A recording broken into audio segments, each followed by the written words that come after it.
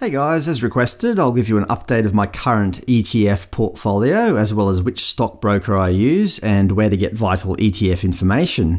ETFs are great for passive investors who aren't interested in picking individual stocks and want a low-cost, relatively low-risk way to invest in the share market. So let's jump straight into it. My current portfolio is 35% VAS and 65% VGS. Although not very interesting or unique, it's taken me almost 2 years to settle on this allocation. I think it's a good mix of international and Australian securities at a low management cost. Later, I will also talk about why I modified my portfolio from VESG, Vanguard's ethical fund, to VGS. VAS is Vanguard's low-cost Australian shares index ETF with a management fee of 0.10%. It seeks to track the return of the S&P ASX 300 index, that is, the top 300 Australian companies listed on the ASX.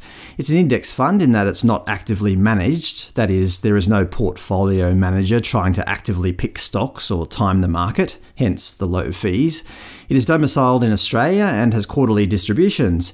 It provides good dividend income, I'll talk about that later, and franking credits. Franking credits simply mean that double taxation is reduced or eliminated for your dividend payments, which may result in you paying less income tax or getting a bigger tax refund, as I can attest to. The top 10 holdings include all the major banks, plus CSL, BHP, Woolworths, Wesfarmers, Telstra and Macquarie Group. If you look at the 1 month performance of VAS, you can see that there was a rather steep decline last week. However, ETF investment should not be about the short term. If you invest in the share market, you have to expect these short-term fluctuations. Looking at the year-to-date chart, we can see that the growth looks a lot more healthy. VGS is Vanguard's international shares ETF with a management fee of 0.18%. It seeks to track the return of the MSCI World ex Australia with net dividends reinvested in Australian dollars index. This includes over 1,500 of the world's biggest companies. It's also an index fund which is domiciled in Australia and also offers quarterly distributions.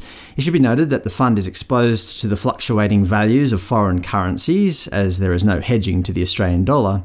Major holdings include Microsoft, Apple, Amazon, Facebook, Google, Nestle, etc. In terms of recent performance, again, if we just look at the past month, then it doesn't look so good.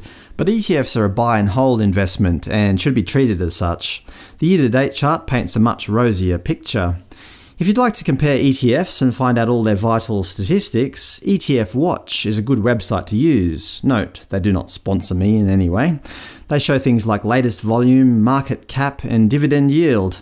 As you can see here for VAS, the dividend yield is quite high at 4.48%. If you like dividends, certainly VAS is a good option. Now on to why I ditched VESG in favour of VGS. Essentially, they're the same fund in that they both have the same management fees and have very similar holdings.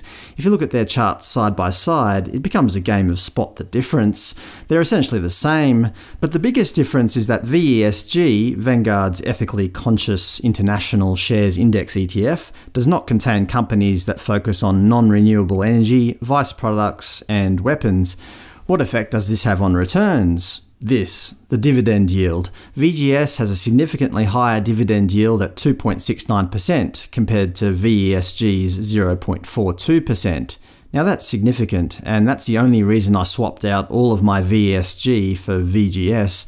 You could argue about the ethics of it all, but personally, I don't think Facebook, Microsoft, and Coca-Cola are any more ethical than, say, ExxonMobil. You could debate about it, but ultimately, businesses are in it to make money. Every big company participates in ethically questionable behaviour. If you don't like it, then probably the best thing to do is to not invest in the stock market at all.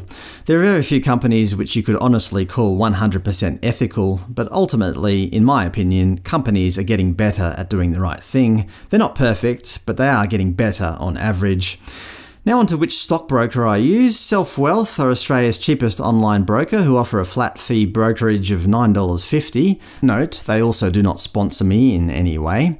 If you buy or sell ETFs in say $5,000 parcels, which is what I would recommend, then you will significantly minimise your fees. $9.50 is less than 0.2% of $5,000. It's a very minimal upfront cost.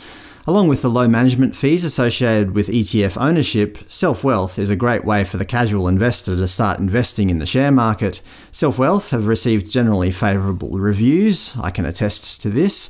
They treat their customers very well and have an easy-to-use interface. I've never had any major issues with them, and they've always been quick to help me out when I need assistance. Anyway, that's my current portfolio: 35% VAS, 65% VGS. It's simple, it's diversified, it covers most of the world's biggest companies. If you're a passive investor like me who knows little about individual stocks and doesn't want to spend the time researching that information, then ETFs are a great way to invest your hard-earned money. Thanks for watching.